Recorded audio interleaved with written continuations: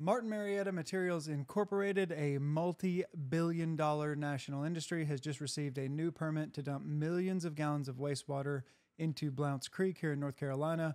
More than 500 residents of the area showed up to speak against this, and yet the permit was granted. If you look back into the history of this, there have been times where this permit was pulled by a North Carolina judge and then it was reinstated. So for any of you who know me, I like to get things out there and expose what's really going on, maybe why these decisions are being made. So I thought the North Carolina public might want to see this. 2025, Martin Marietta Materials had a net worth of $29.9 billion. So there's a lot of money involved. Obviously, there's going to be an enormous amount of people employed doing this as well. All right, the next thing to take a look at, you type in open secrets into Google and you'll get this little page right here. You click donor lookup and we're going to go to advanced search and just go under employer of donor. This is usually the best way I find to do it. So if you go down and click Martin Marietta right here and just hit search, you can sort by amount or the date, but you'll get a whole lot of information here. So this goes back to 2020, and there's a lot of years. Some of this stuff is quite old, but if you look, a lot of it's also very, very recent. We can sort by the date here. You see there's a ton of money, $50,000, $25,000, $20,000, $6,400 several times over. And we see this going to Phil Berger. He's the Senate Pro Tem in North Carolina for a long time, a man that is quite possibly just as powerful as the governor, if not more so. And you could see there is a lot of it. And then we see Tim Moore, who's the Speaker of the House for North Carolina. Phil Berger. I mean, there's a lot of money that have been coming in. And then you get down into the money to PACs. So these are the political action committees, the National Stone, Sand, and Gravel Association. There is an absolutely incredible amount of money involved in North Carolina right now. Now, I would note that anything you're seeing here, you should probably look at it because this does not look like it has anything to do with the mine, and it's just somebody who happens to have the Martin Marietta employer. Okay, so you do have to look at this a little bit more carefully than I am now. This is just an overview.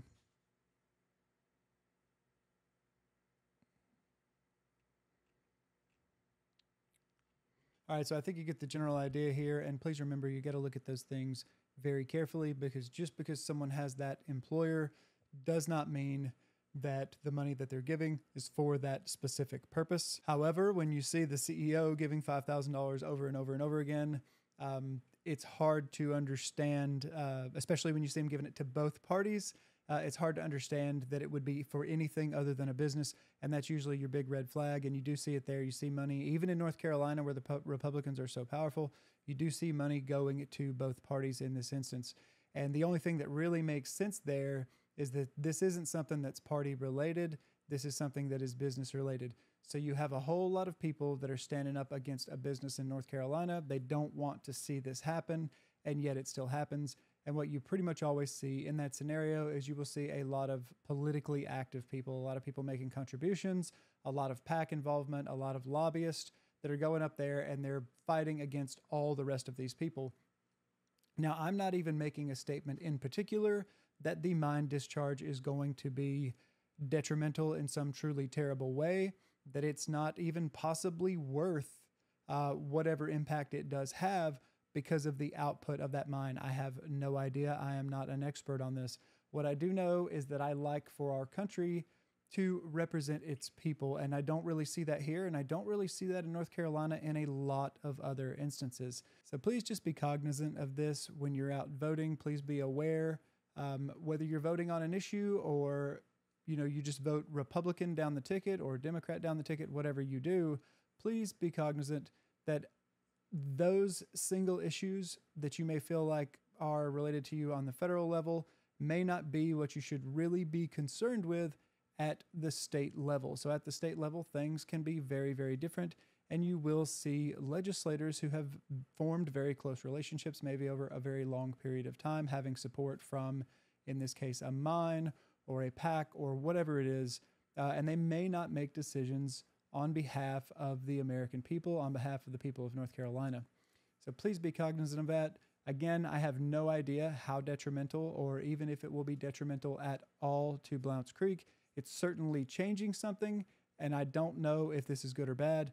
for anybody who would like to sort of help, if you're still very concerned about this, to help in the future, I have a list of items right here, things that you can look for, and a means of gathering information if you would like to bring this back up, or to point out that, hey, it seems like they're messing up, because while there is monitoring that's in the permit, that monitoring is not constant. So the people that are living on that creek, the people that are fishing on that creek, you are absolutely the best people to be watching for changes in the color of the water, changes in the turbidity of the water. If it gets very, very cloudy, where it is normally not very, very cloudy, that's definitely something to be concerned about.